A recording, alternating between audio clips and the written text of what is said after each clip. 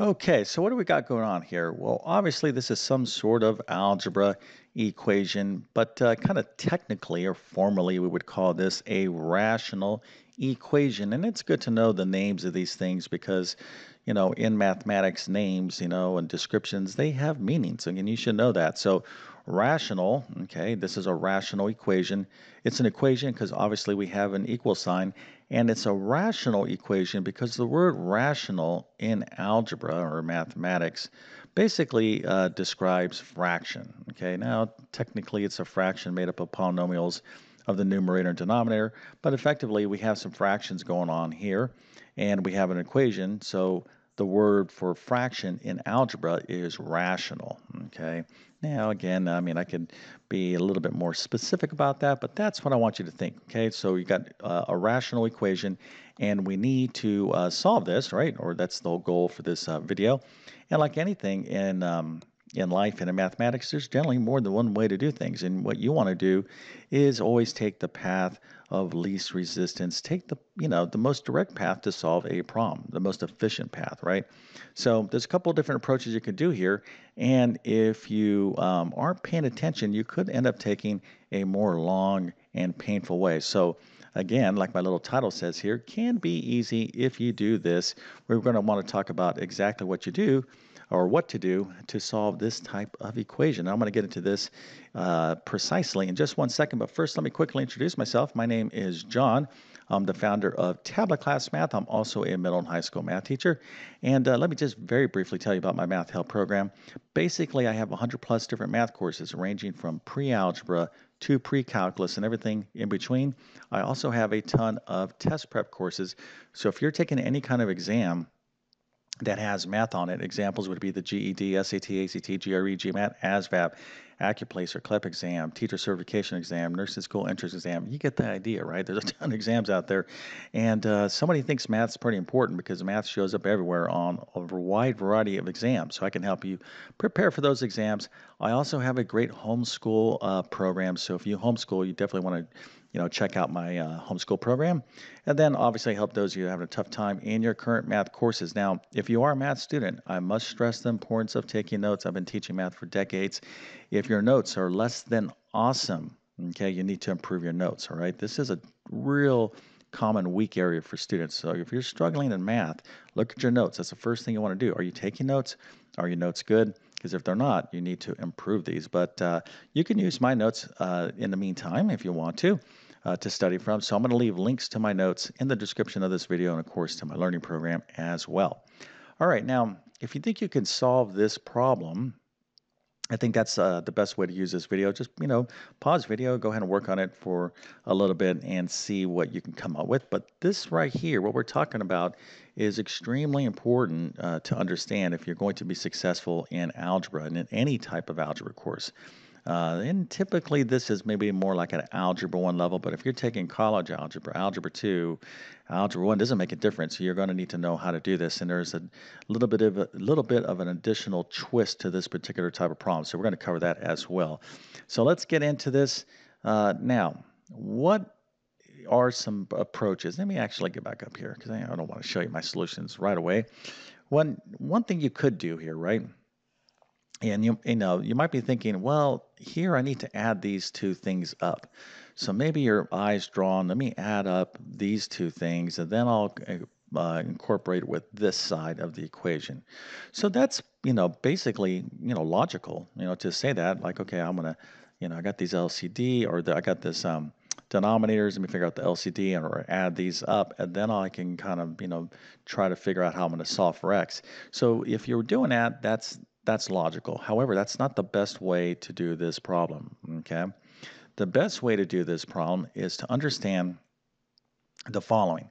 In algebra, if you have an equation and it has fractions, like alarm bells need to go off, okay? Equations with fractions, you always want to be thinking about the lowest common denominator, okay?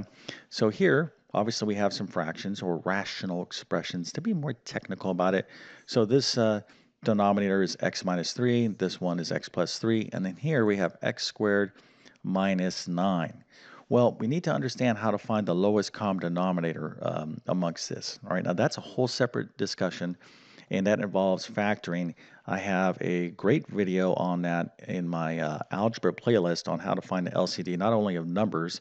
I have a lot of videos on that, but how to find the LCD when we're talking about variable expressions. This is a skill. Okay, so the first thing is you need to know how to find the LCD, right? And that's a separate skill that you must know how to do.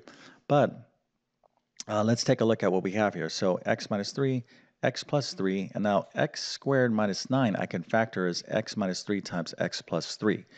So the lowest common denominator, okay, what we're going to do is we're going to look at each one of these factors. Okay, so I have x minus 3, x plus 3, x minus 3, and x plus 3. What we need to do is just multiply each of the unique factors. So x minus 3, x minus 3. You only need to show x minus 3 once in our LCD. Okay, then have an x plus 3 here and x plus 3. We only need to show this one time. We don't need to multiply by itself twice. So the LCD is x minus 3 times x plus 3, and we want to leave it in factored form. All right, we don't want to multiply it. Okay. All right, so now that we have the LCD, what do we do with it? All right, again, when you see an equation in algebra, okay, and it has fractions in it, you want to be thinking LCD, because the LCD, once you have it, what you can do is you can multiply the entire equation by the LCD. In other words, I'm going to take this LCD, I'm going to multiply it by this, and by this, but all the terms in the equation. And when I do that, I'm going to be basically cross-canceling each one of these factors, and I'm going to end up with an equation that has no fractions in it, okay? This is going to make our life so much easier, all right? Now, if you think you could do this, I kind of pretty much indicated how to do, how to set this problem up. I think this might be a good little pop quiz at this point, okay? So here's the LCD. I already gave it to you. X minus 3 times x plus 3.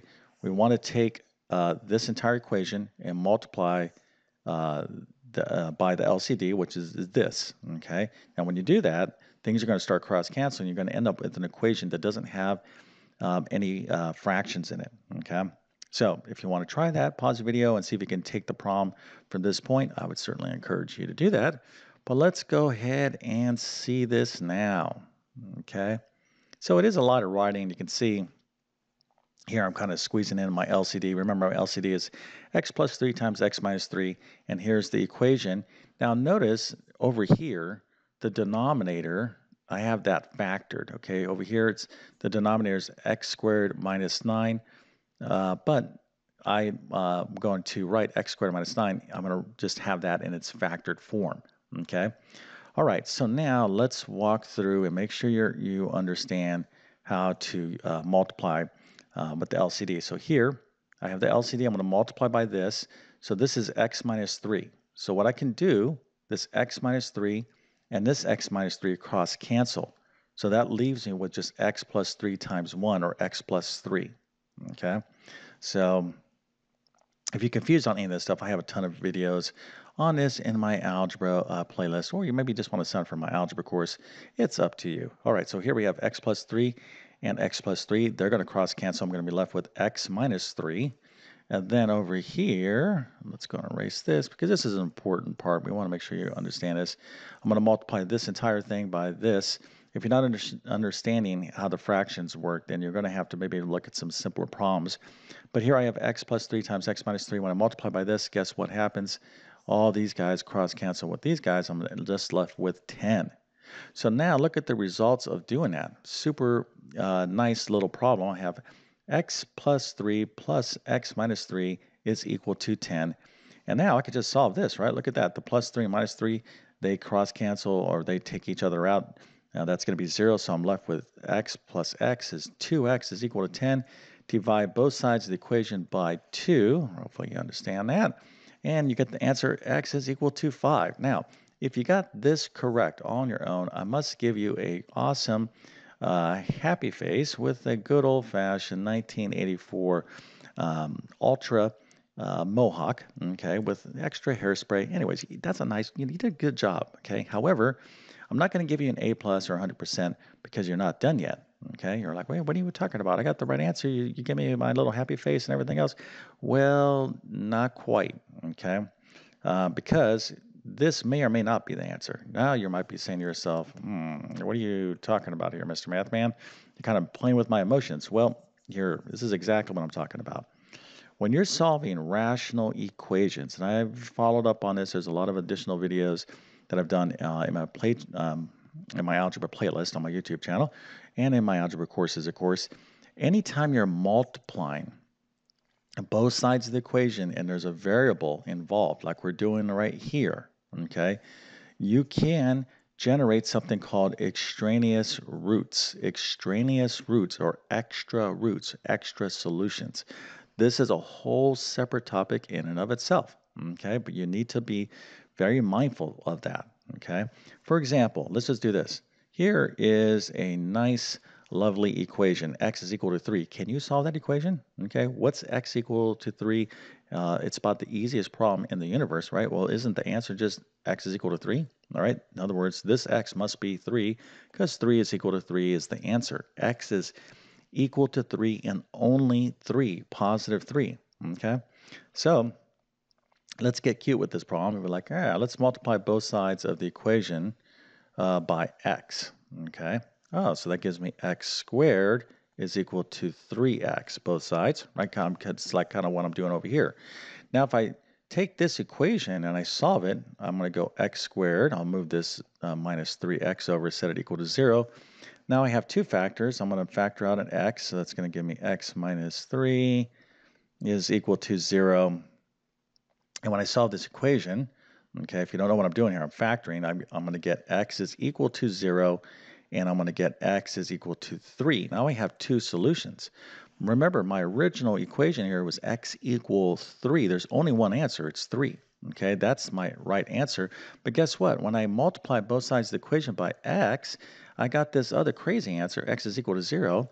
That's an extra solution because 0 is not equal to 3. Okay, if I replace this original equation with this solution, this is wrong, okay, for the original solution. So you can see when you're multiplying both sides of the equation by variables, you can introduce these things called extraneous solutions. It's not like a little trivial little side topic either. You're like, oh, yeah, whatever. No, this comes up quite frequently, okay? And if you don't do this next part of this problem, your teacher is not going to give you a happy face, all right? They might give you a, like, that kind of face.